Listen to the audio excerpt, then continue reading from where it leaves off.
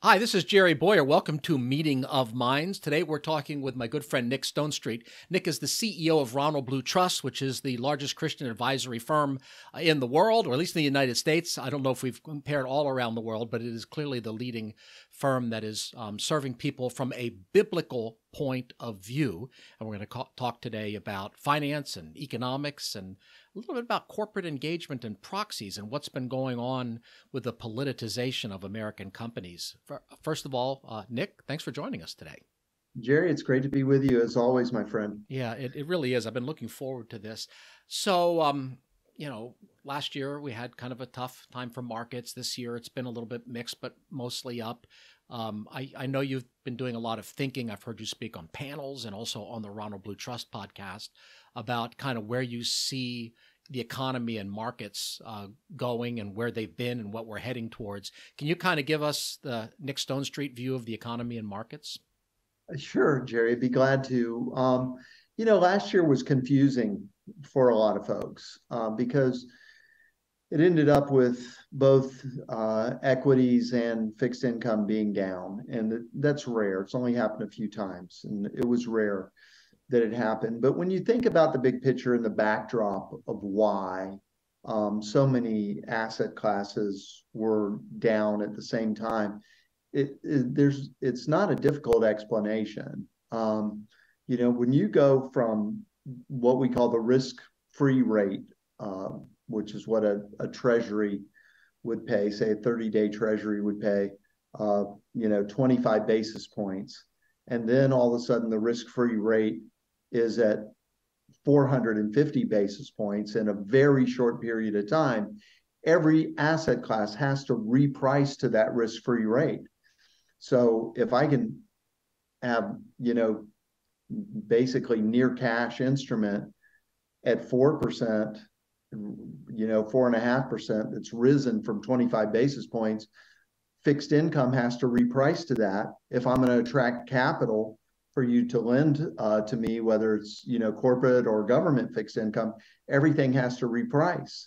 And it's the same with equities. If I can get 4.5% just sitting on the sideline, then, with the equity markets, they all had to reprice to that risk-free rate too. So did real estate, by the way. So you're seeing pretty much every asset class have to reprice to the risk-free rate. So there's no mystery around what happened. There's unusual aspect because it happened so quickly. We've just never seen these kind of rate rises that fast. Probably, in 93, we saw 7 Fed hikes of 25 basis points each over, I don't know, you probably have a better historian on that than I am, over a couple of years, maybe a year. No, within a year. But there was still, this was even more traumatic than that. And the magnitude of the hikes, you kept getting 75 basis points at a time. And even as we've just seen in the last week or so, another 25 basis points. And so this willingness to fight inflation at all costs and continue to raise the rates keeps causing assets to reprice. Now, the majority of the damage that can be done got done last year, but that's essentially what happened as we look at the year in review. Now, that sounds almost like some kind of arcane or advanced analysis, but in fact, this is the fundamental equation of all finance, which is that an investment is worth the future cash flow, correct, discounted by an interest rate. Right. And it's almost like it got forgotten. It's not like we didn't learn something new last year. We relearned something that people forgot during, basically from 2008 up until last year, tremendous amount of interest rate suppression. And they got to essentially forget the fundamental truth of financial valuation, which is that interest rates matter. Yeah, I agree with that. It's funny because a lot of what we talk about with private investors at Ronald Blue Trust are, we talk to them about volatility, how much something bounces up and down is which is kind of the standard measure of risk in our industry. It's called standard deviation, and people look at how much an asset class bounces up and down as the measure of risk. And in fact, in very short periods of time, like in 1 year, 2 years, how much something goes up and down is a reasonable measure of risk. Volatility is a reasonable measure because of risk. You might be forced to sell when it's down, basically. Correct, right. Correct. And as you go longer term, the further your time horizon is, if you've got a 10-year time horizon, volatility is almost irrelevant. What really matters then is inflation.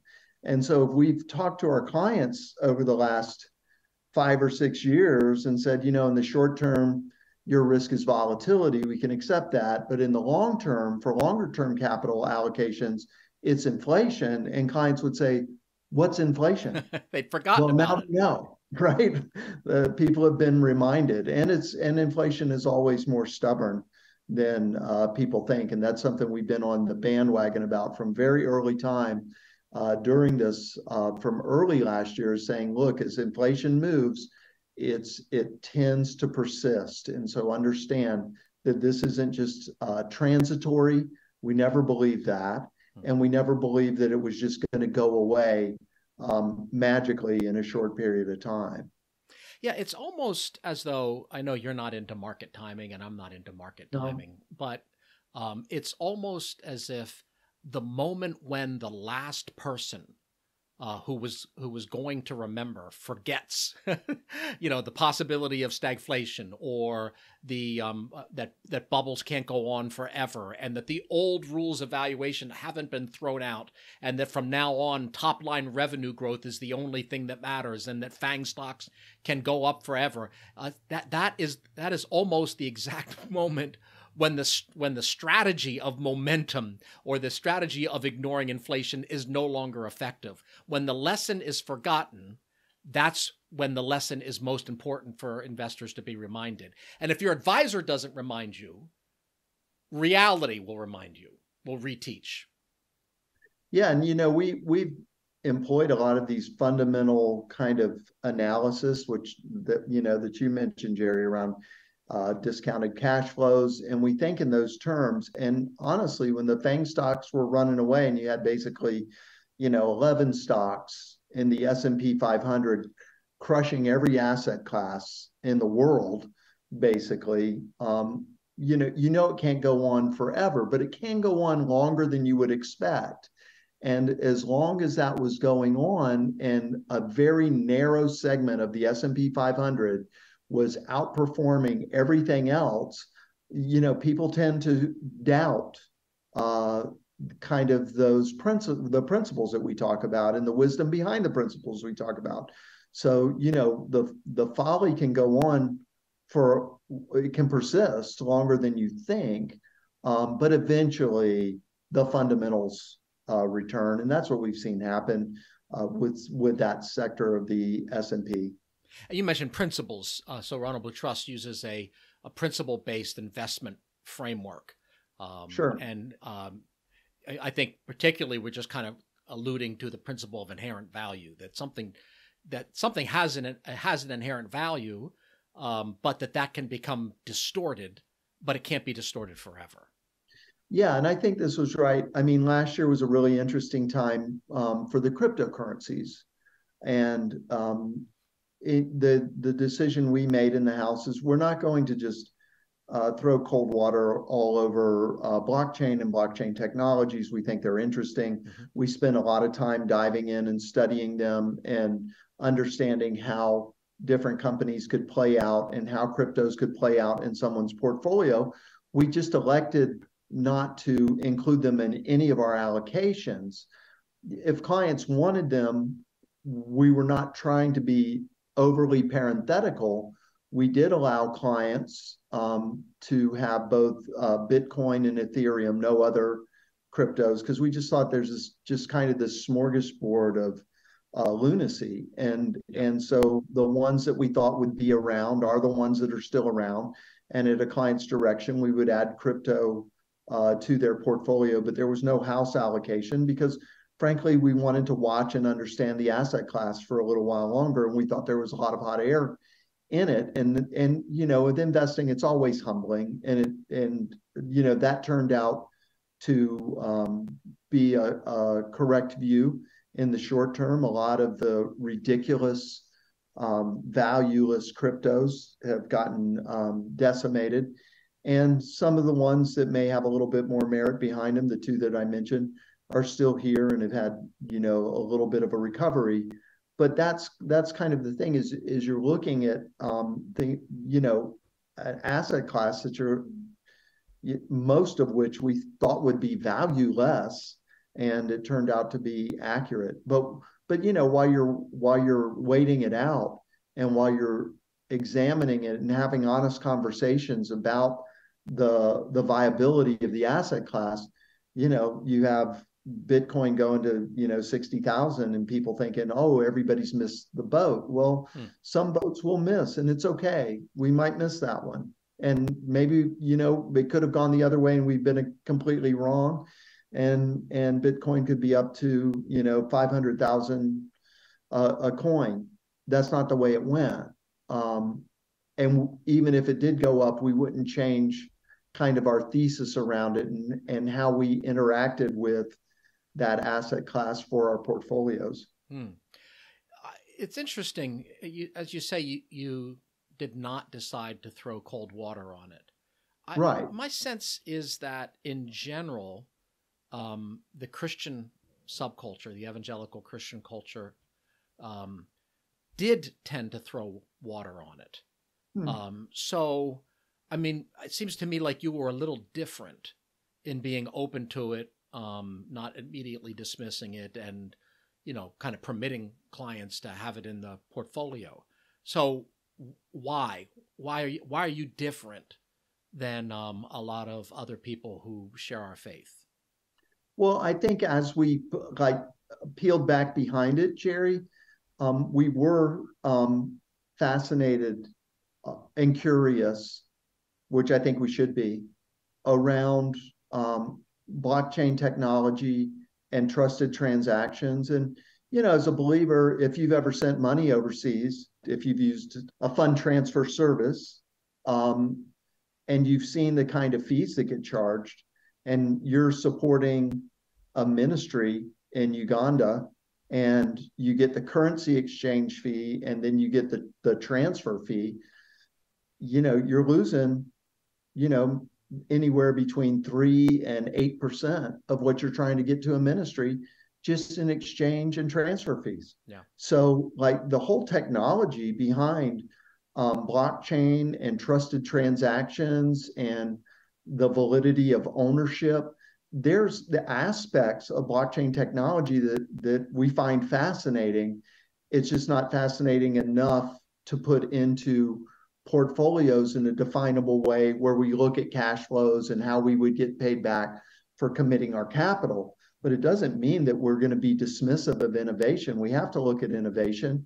One of your principles is the principle of human productivity for a reason. Right, that's the principle of human productivity. Absolutely, and there's a reason that that's available now, and we can think about productive ways that it can be used, and we find companies that are using it in a productive and profitable way. Right. We would want to own those companies. Nothing wrong with that. Right. I found cryptocurrencies useful as an indicator of public sentiment, in the sense that they're very complex. It's really hard to understand how they work and what the proposition is behind them. The math is a little complicated, and it's not intuitive. Now, maybe there's a generational difference. Well, okay, I'm on the wrong side of that generational difference. So it's not intuitive for me and probably for most people with assets. And yet, people were so concerned about the world of paper, about the possibility of inflation, about debt levels, that they were willing. It's almost like there's this great big room. They're all having this dance, in this great auditorium. And is it safe here, or is it not safe? And somebody says, I smell a little smoke. And somebody else says, no, there isn't. And then at some point, a bunch of people head for an exit door. And they don't quite know where that exit door leads. But if a whole bunch of people are heading for the exit door to a door that they don't really understand, that tells me something about what they think about the main auditorium.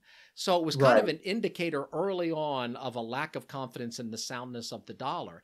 And in some sense, it was an accurate anticipation, given the fact that we had once in a generation levels of inflation, something that, as you pointed out before, people had forgotten about. Yeah.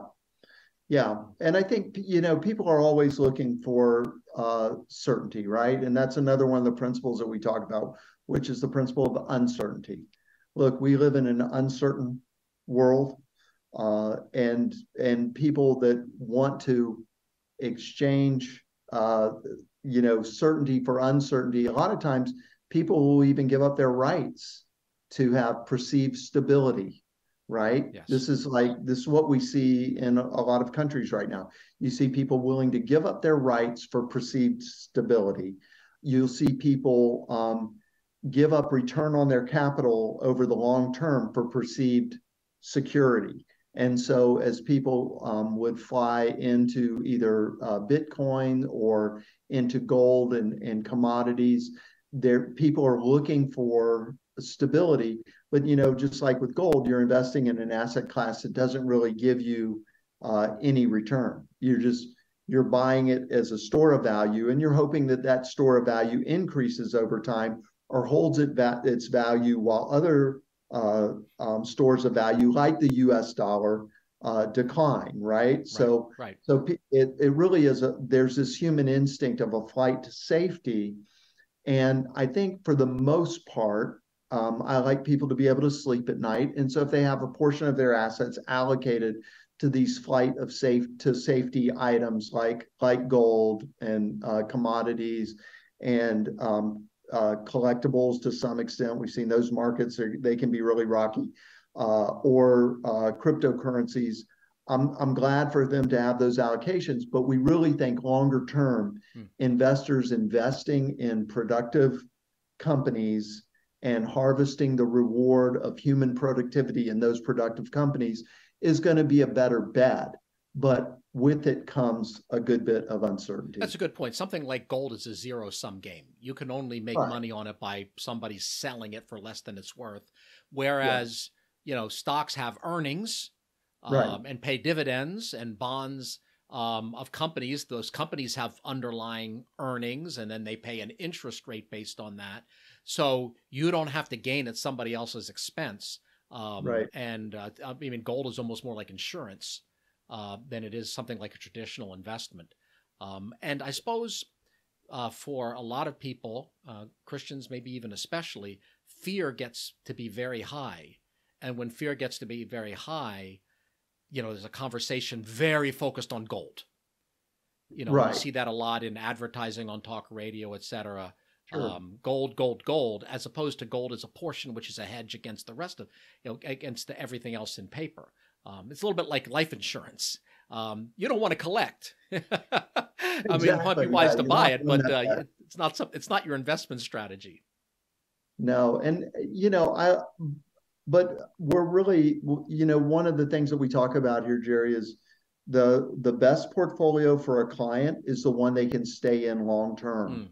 And having some allocation to gold helps them have a secure feeling about the portfolio, and they can stay in their strategy for the long term. Then we're fine with having that allocation and understanding where that investor's proclivities are, because the worst thing that you usually see with investors is when they hop around. And there's literally people that have not gotten back into the market since 2008 and still are waiting for the right time. And, the market's completely run away from them. So it's understanding where that investor is and helping them stay in long term. That's the right portfolio. Yeah, some strategies are better than others if you look historically, but there's no strategy as bad as abandoning your strategy when it becomes emotionally difficult. That's correct. Yeah, that's correct. And unfortunately, a lot of people do it. They do. It's human nature, and that's why you want to build in kind of that for bubbles and crashes, so that you really want to help people kind of inoculize their portfolios from bubbles and crashes. And that's why we go in and use those time-based portfolios. So I know, my cash on hand is very safe. My 1 to 3 year money is relatively, safe. My 3 to 9 year money is pretty secure, even though last year that's mostly fixed income and it did take a hit. And then my 10-year and longer money, I can ride out the fluctuations of the market. And when people see their money bucketed in that way, it kind of lowers their anxiety. When anxiety is high, learning is low. And so when you can lower an investor's anxiety by having them know, look, I've got the stock market just took away 20%, the market could crash 20%, but that's my 10-year plus money. I've got a long time to recover. I know my short and intermediate term is fine. Then the anxiety goes down and they can learn from the situation rather than react to it. And this speaks to the idea that the financial industry and academia focused on volatility, mono-focused on volatility, when in fact, that's largely a discussion about stocks, right? Right. Since it's only a short-term risk factor, then someone with wise portfolio planning shouldn't care, because they shouldn't have short-term money in equities. So it's like you can ride the roller coaster of volatility. You're in it. But instead, if you're looking out 10 years from now, you're looking at a roller coaster 10 miles away. Yeah, it's going up, it's going down. What does that matter to me? I'm not on it now. I'm not going to sell it. I'm not going to be forced to sell at the bottom. But people do find it difficult not to live in the emotional life of a quarterly piece of paper, a report that actually has no impact on their standard of living or their plans. It's difficult to kind of get out of that headspace. And I suppose that's the point of an advisor. And one of your advisors, Kevin Klock, likes to say to me, look, he said, my main job is to keep people following the strategy. My main job is a life coach. Yes, there's value add with the particulars of the strategy, but the main thing is to stop them from doing something foolish because emotions are jerking them around. Yeah, and some of the things, some of the mistakes that you see that kind of that bucketed approach helps prevent, worse than equities, as far as people losing money in volatile equity times, is illiquidity. And so if you want an example of illiquidity, look at the pawn shop. It's having to sell when you have to sell, not when the market's right. And so and sometimes clients feel like, especially when they're earning almost zero on cash. Now those times have changed a little bit. And so earning, 3-4% on cash feels a lot better than almost nothing. But earning almost nothing on cash caused people to lose some discipline and would say, I just want to put my money to work somewhere. Well, if you have cash on hand, that money is working for you. That cash on hand, even though now with inflation, you still need to have liquidity. Illiquidity will destroy more wealth faster than any market volatility will. And it seems counterintuitive for people, but we've seen it over and over and over again. And that's why we start with that first bucket of making sure you have sufficient liquidity. So if things do get hard, you don't have to sell into it. Cash is optionality, and optionality is important. And if you have a deflationary recession, a credit crunch type recession, cash is how you're not forced to sell your house at a huge loss, for example. That's right. Yeah. That's right. You mentioned something earlier I want to loop back to, that typically stocks and bonds move in the opposite direction, right? That people are risk averse, they take their money out of stocks and they put it into bonds. If they're feeling lucky, they'll buy the lottery. They'll take the variable. Yes, I can get my 2%, but I think I'll do better if I take a chance, and they move over. So I kind of think of it. There's a yield curve. It's like a seesaw. Like if you put stocks on the yield curve along with bonds, I'd put them out here. They're like infinite future. So they're out here past the 30-year bond, and the yield curve can do this as we move back and forth. Now, some people are hearing this in audio and not seeing the video. Sorry, but imagine a teeter-totter, and then you have it. But when stocks and bonds both sell off, that is almost always due to the same thing, which is the central bank is removing liquidity from markets in general. So as Correct. there's essentially that giant pump that was pumping trillions into the system, they put that pump in reverse and they suck trillions out of the system. Then that's not all coming out of bonds, or it's not all coming out of stocks. It's coming out of markets in general, and therefore they both fall. Yeah. And that's the machine that we saw go into motion last year. And that's why both stocks and bonds and every asset class had to reprice. And you had this consistent rise, and then the rest of the world has to start to keep up, right? Because we were really first on raising rates, and we probably rose the steepest of most major economies. And you start to see finally Japan would crack and start to move a little bit, and Europeans would start to move a little bit. But we were just leading the way. We were just throwing the hammer down that we're going to stop inflation. Yeah, it was, those brakes came on really hard. So here's another basic finance truth, which is that capital moves to where it gets the highest yield. So if Correct. we're raising interest rates, that sucks money from overseas, right? People want US bonds because we're paying a positive interest. So that creates a demand for our treasury bonds. But if you're a foreigner, before you buy a treasury bond, you have to buy dollars, right? You buy dollars and then you use those to buy treasury bonds. So that creates a demand for dollar, which means there's a very strong correlation when interest rates go up in one country but not another.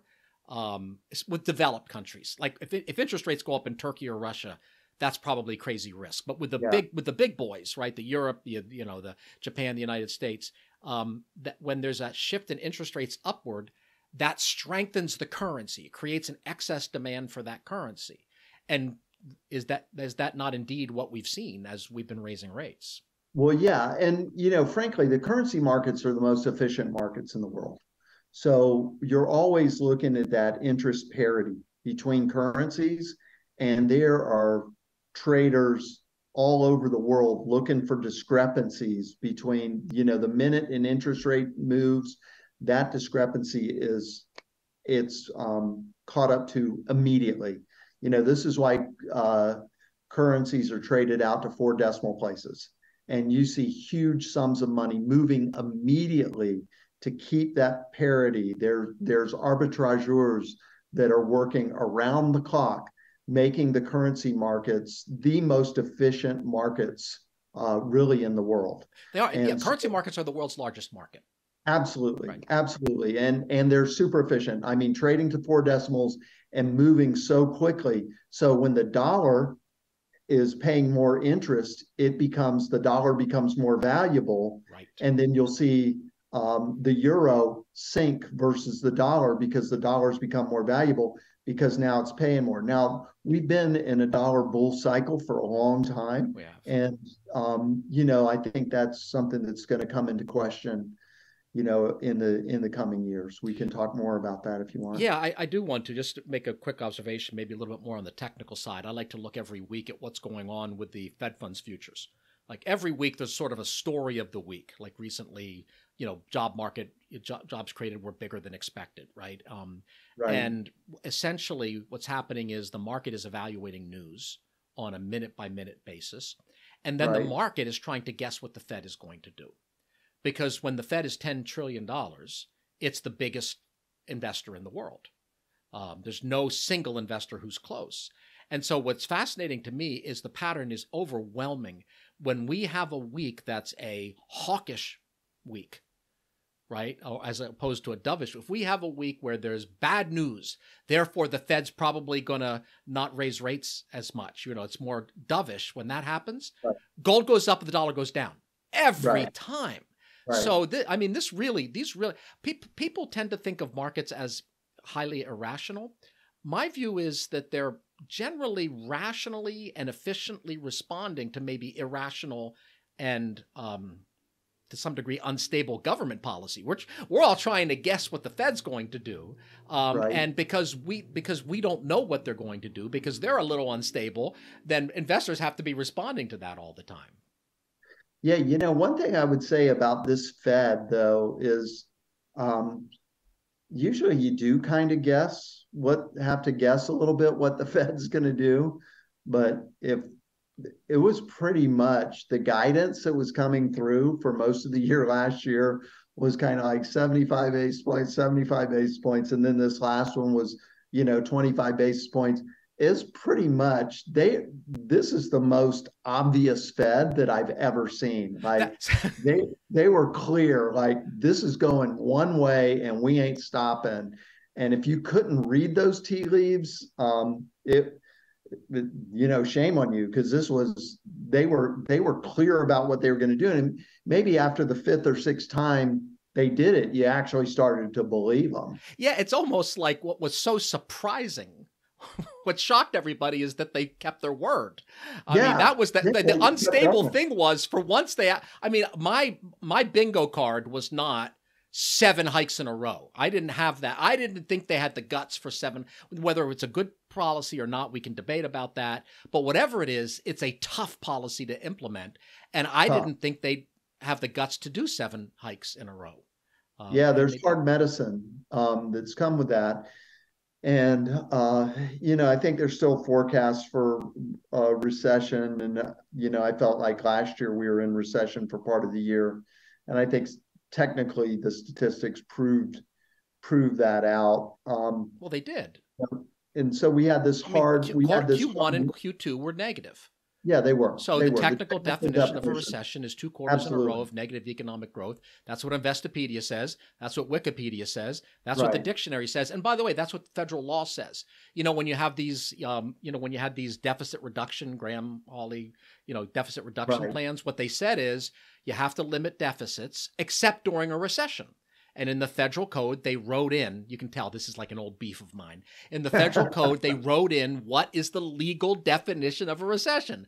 2 quarters in a row of negative economic growth. Okay, that's what we got in the first half of 2022. We had a recession. The question now is, are we going to have another? Well, and I think, this is where I'm not sure that the Fed's done yet. If you would ask me 3 months ago, I would have said, yeah, in February, they'll do another quarter, they'll do 50 basis points in a quarter, and then it'll slow it down. And maybe they'll let it go for a while. But the other side of that, Jerry, is inflation's much more stubborn and rifles through the economy in a way that people don't necessarily expect.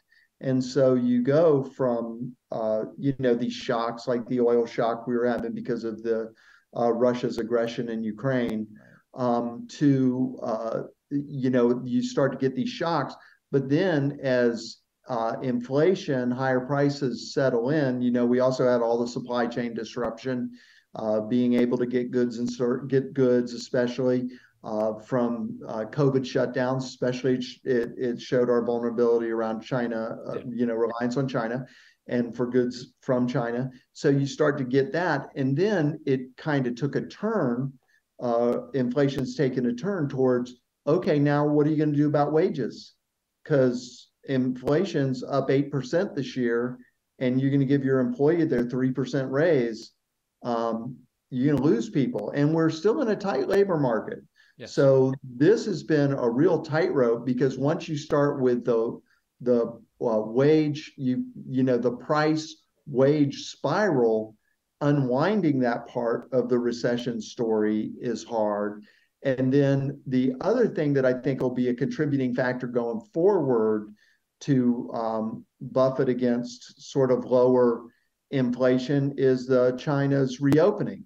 They finally decided, COVID didn't matter. And when they're at the absolute peak COVID in their country, they decided to put people on airplanes and send them all over the world again, which is great. And as China comes back online, you'll start to see the resource competition go at it again.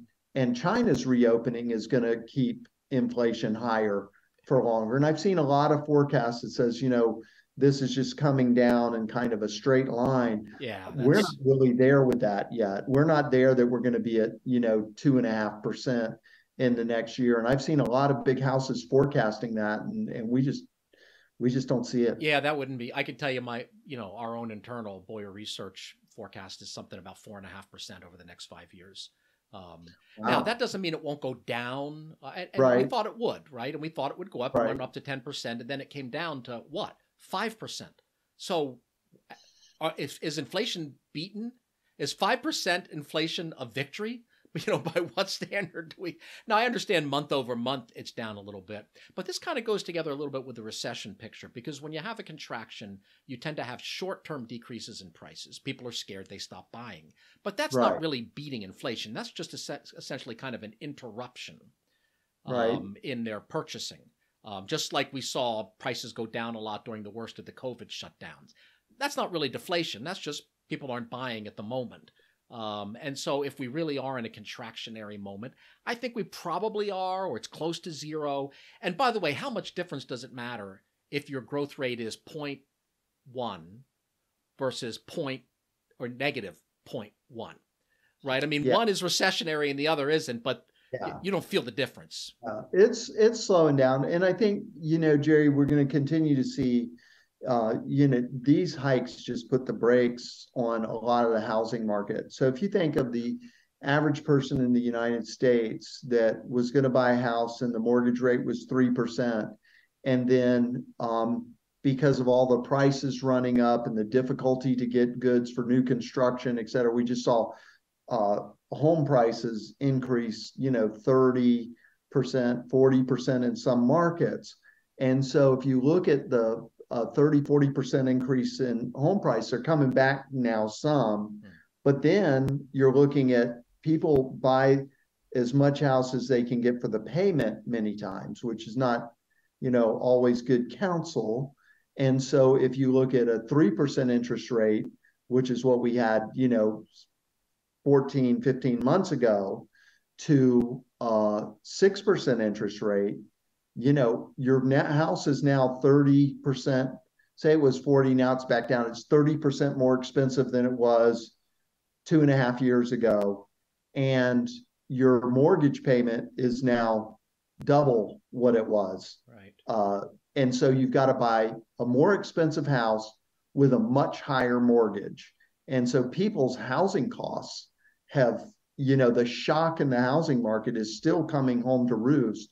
And I think we'll continue to see housing under some pressure going forward. And it's hard to, think about what does that mean for a young couple, their 20s or early 30s, that, that's how you start basically building your wealth. Is it starts with your home, but they're going to rent until their mid 30s or longer, because there are no starter homes left. And that's not just an economic thing, not having a sense of ownership, not having a sense of stability. That's a big thing. Hey, mind if we switch over? We've talked about the finance and economics. What I hear from people a lot, people who are in markets, investors, is that they become very concerned about Blackrock, about the politicization of America's boardrooms, about ESG, or at least some versions of ESG investing.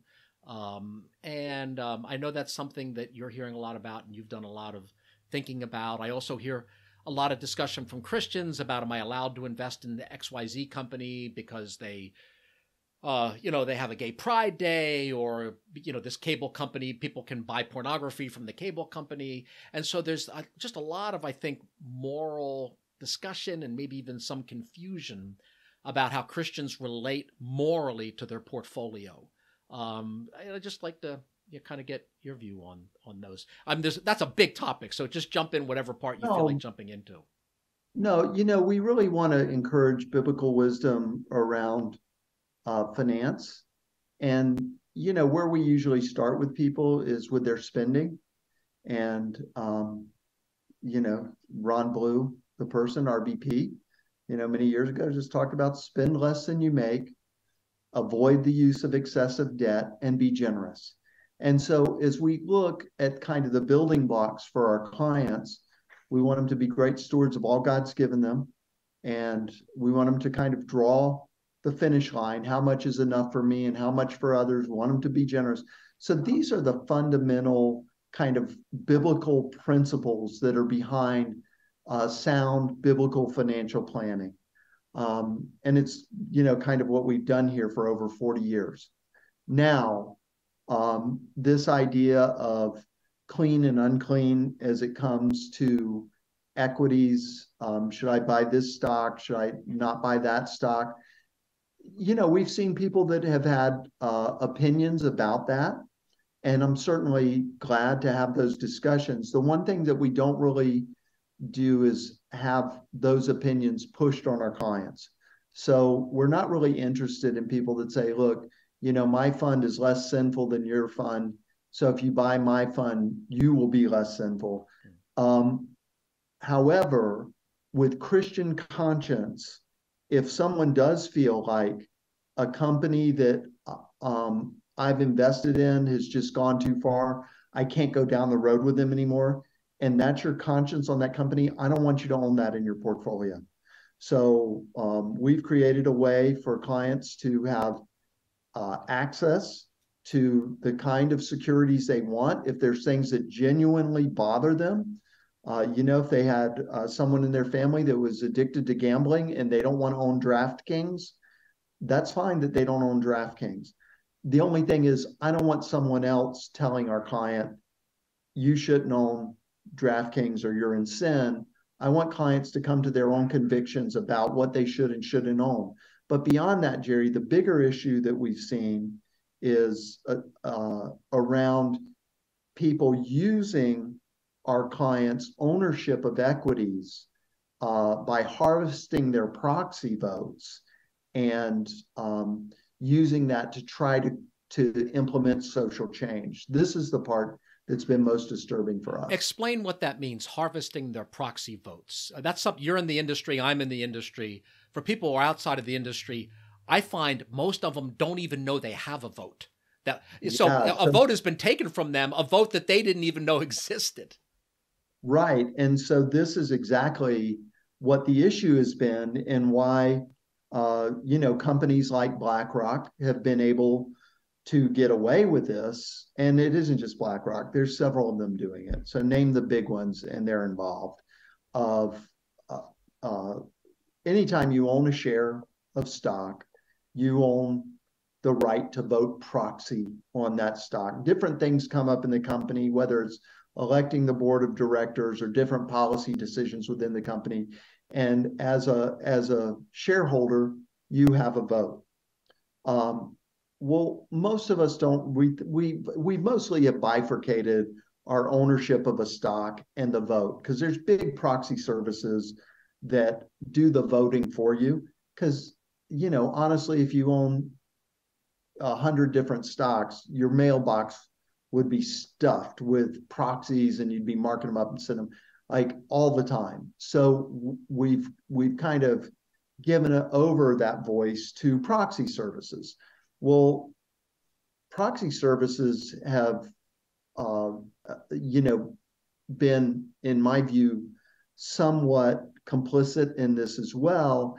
And the big asset managers like Blackrock have been able to take all of our clients and many other clients' voice, because they're not going to mark every proxy that comes in the mail. They're going to let a proxy service vote for them. And the manager actually goes and can use the voices of people who invest in their funds. It's not their money. It's just money invested in their funds. BlackRock's the largest asset manager in the world. They've got tons of money invested in their funds, and they can take all of those votes, bundle them up, and go into corporate boardrooms and say, hey, we want you to put this policy in place. What's your policy around climate change? You need to start doing this. And so we've seen some very extreme examples of this, I think most of us would agree in a lot of senses with the E of the ESG, environment. We want clean water, we want clean air, but this is way beyond that. This is forcing companies into even unsustainable positions that are counter to their business. Like oil and companies getting out of the oil business. like putting on directors in oil companies that believe the oil company should be out of the oil business. So like this is a direct assault on capitalism. Mm-hmm. And we think that the companies are there that we invest in, that they need to be shareholder centric. This is a fundamental bedrock of capitalism. This bedrock of capitalism has lifted billions of people out of poverty. So now we're trying to make it these companies be agents of social change, which is not the mandate of the company. Hmm. Interesting. And by the way, I should say this is something that we work on together. We do work on it. And I think, one example that really pops to mind is, let's say you're a Christian and you've saved up and you have money in your portfolio and you invest it in a fund, and they go, they use a proxy service, and because the proxy service makes a recommendation at the annual meeting, they vote for a resolution which pressures the company to divest from pro-life states. And that's not a theoretical example. That has been happening this is the third year that we've seen that happening. It's going to happen a lot this year. There'll be a lot of proposals like that. So Christians their money is being used to vote to, urge the company to, punish North Carolina or Texas or Georgia because of a heartbeat bill. And the people whose money it is, they don't even know that was done, because the companies aren't out there bragging. By the way, we've been pushing pro-abortion, policies in your name. It's kind of secretive. Right. So what's the solution to that? How do you deal with that problem? Well, the first thing is the way that we've arranged. We've got a solution called access portfolios, where you own the individual shares. It's not just in somebody's fund. And because you've owned the individual shares, we created a proxy policy that is more of a principles-based proxy policy.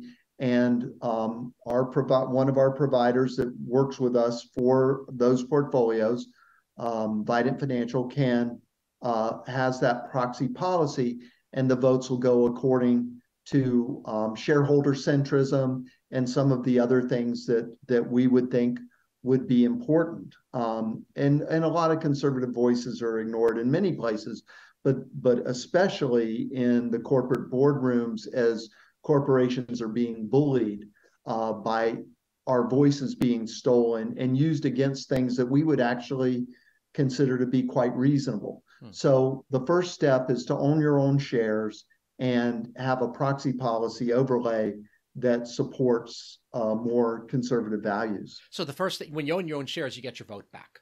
Correct. But if you get your vote back, and let's say you have 100 shares, and that's 100 annual meetings, and that's 100 proxy statements, and I've read a lot of them, they tend to be 80 to 100 pages long. Yeah. That is unworkable.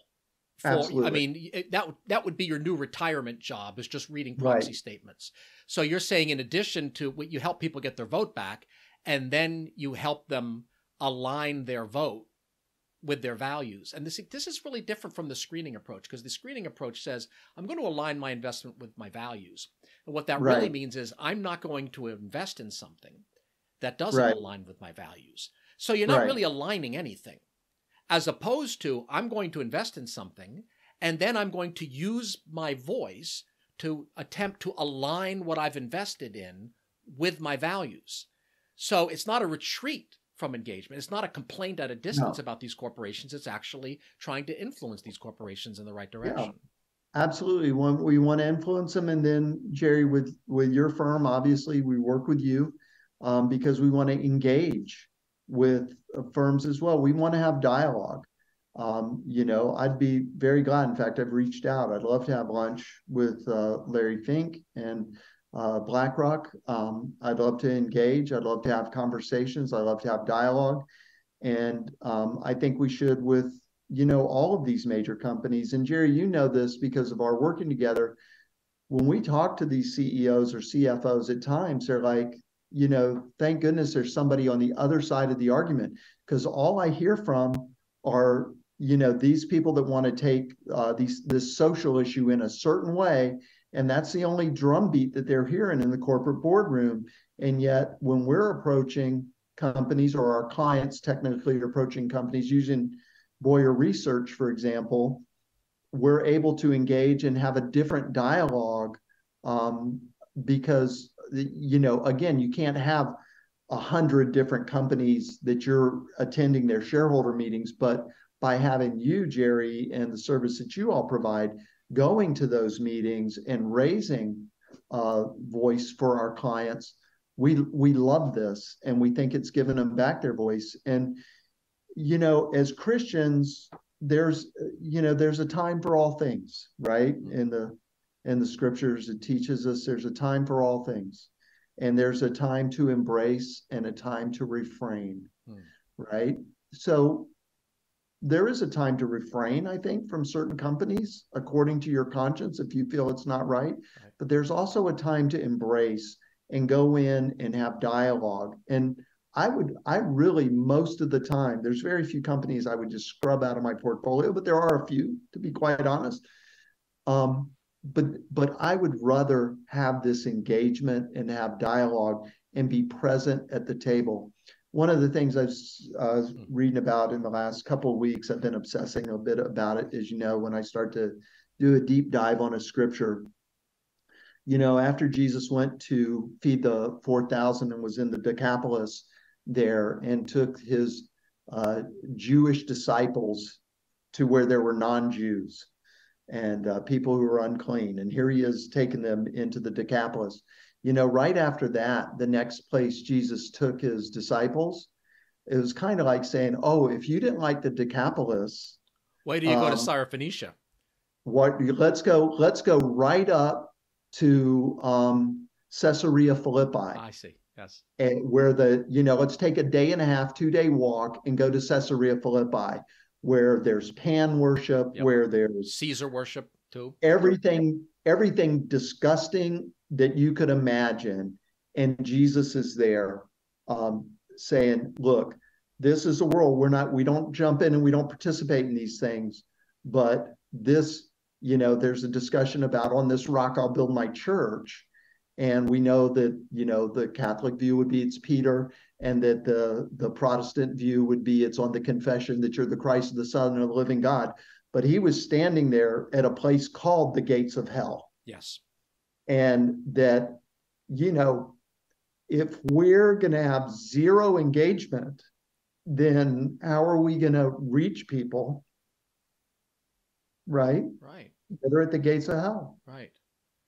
And I would point out. So for me, engagement becomes an expression of our faith, that we can go into corporate boardrooms, that we can love people that we disagree with, and that we can have dialogue and influence in those settings. Yeah, the corporate boardrooms are not the gates of hell. Christ took his disciples to far worse places than our clients are sending us. Because frankly, when you start talking to these companies, turns out there's Christians there, and there's people that maybe Christians are conservatives, and there's a lot of, where have you been? We've been waiting for you, going on. Absolutely. I was just joking around. I said maybe the Grammys are the gates of hell based on the most recent production. So. Well, maybe that reminds me, maybe people who own Pfizer maybe need to talk to Pfizer about some of their branding decisions. No, but this is right. This is right. There needs to be like CBS, who promoted, let's all worship, and Pfizer, who's promoting. There is a discussion that needs to be had with the companies and what they're promoting, and that's engagement. That's not, I'm never going to buy another Pfizer product, although it wouldn't hurt my feelings if I never did buy another Pfizer product or own their stock. But I would rather get into a dialogue and let them hear from, half of the country that they're offending. Yeah. Yeah. Well, I'm working on my email to investor relations of Pfizer, because I have been in dialogue with them in the past about embryonic stem cells, for example. What is your policy? We're not accusing. We're not just believing everything we hear in the conservative press or whatever, but we want to know. It's an ethical issue. We want to know what your position, precisely what it is. And also, did you know that there was going to be something that looked like a satanic ritual, and then right after, there's, as owners, we're shareholders, there's our logo right after that. Is there Right. anybody in your chain of command who is sensitive to what that means to 210 million Christians in America who Right. are your customers and many of your Right. shareholders? And here's a company that, hopefully they're developing amazing drugs that are going to help people survive cancer. Like Pfizer can do so much good in the world. Is that really what you want your brand associated with? And it's a fair question, but it's a question that if you don't engage, you can't ask. So this is an important point that I think was a good one to end on, which is this is not an attack on companies. No, This is salt and light. It's not condemnation. This, if you're invested, if you have in your portfolio a company, it means you think it's a good company to have in your portfolio. It means that there's something, productivity or quality of earnings or attractive valuation. There's something about it. There's something about the principle of human productivity that's a good thing. The problem is when they veer away from that good thing right. to the bad thing that isn't really about their core business anyway. So you're Right. trying to speak up to them and get them back to their best self, to their true Absolutely. calling. And there are so many remarkable companies that are doing things that we're grateful for, products and services that we use and enjoy and help us. I mean, we want to be participants with those companies in a way that it does bring a view to help them kind of correct and stay, please invent the next cancer drug. Please don't shove culture down my throat that I don't agree with. So let's stick to what you're really good at. Stick to your day and job. Make money for your shareholders. How about that? I'm sorry, I didn't hear that. I talked over you. And make money for your shareholders. How about that? How about that? Because that's the law. That's the fiduciary responsibility. That's the moral obligation. And people can talk about stakeholder capitalism, but if you're a CEO and you say, well, here, used to be you owed allegiance to the good of your shareholders, but now they're kind of down here, and you've got shareholders and you've got unions and you've got the community and you've got polar bears and you have planet Earth and you have activists. They're all kind of on the same plane. That might seem like a CEO is broadening out their responsibility, but what they're really doing is they're putting themselves completely in charge, because at any given time, they're the ones deciding which stakeholder to be responsive to. So in essence, it moves power from the shareholder to the manager. It doesn't move power from the shareholder to other stakeholders. It moves power from all stakeholders to the management themselves. Right. Right. And that's something we want to see reversed. All right. Nick Stonestreet from Ronald Blue Trust. Anything else that you want to mention today? Anything we didn't cover that you would have liked me to ask about, or anything you want to end on? No, Jerry, I'm glad that we've been on this journey together. I'm glad that we've been able to work on access portfolios and the thought behind the principles that guide the investment philosophy at Ronald Blue Trust. It's served us and our clients well. And, I'm just grateful for our friendship in this association. Grateful for you as well, and for the firm, which has been the leader in so many areas. And I think you're leading again. There's so much Christian rancor about, you have to screen out this thing. You have to screen out beer. No, you have to screen out tobacco. No, you have to screen out this. You have to, and then there's argument and there's monetizing the religious guilt, as opposed to, listen, we don't need to fight about it. Follow your own conscience. We're not going to tell you if or what to screen out. It's such a peaceable, arenic. It's not taking sides in an old debate. It transcends the debate. It ends the debate. It puts people's conscience, Holy Spirit, inspired conscience, back in charge, because it's their money. Therefore, it's their responsibility. And taking back the vote from the aggregators and putting it back in the hands of people. I mean, Absolutely. This is really innovative stuff, and I'm not sure. Great. I'm not. You really deserve credit for what you're doing there. Well, the scriptures teach us to avoid foolish arguments, and I think that we end up sometimes, with these conversations about how many angels can dance on the head of a pin, and we end up in foolish arguments. Some arguments are worth having, some are not. But really having Christian conscience served with the ability to adjust their portfolios, take out what's objectionable, lean into what you really like, and regain your voice and even engage in the corporate boardroom is a powerful kind of activity that's time has come. So thanks for helping facilitate that, Jerry. Nicholas Stonestreet from Ronald Blue Trust, thanks for being our guest on Meeting of Minds. Thanks, Jerry. Cheers.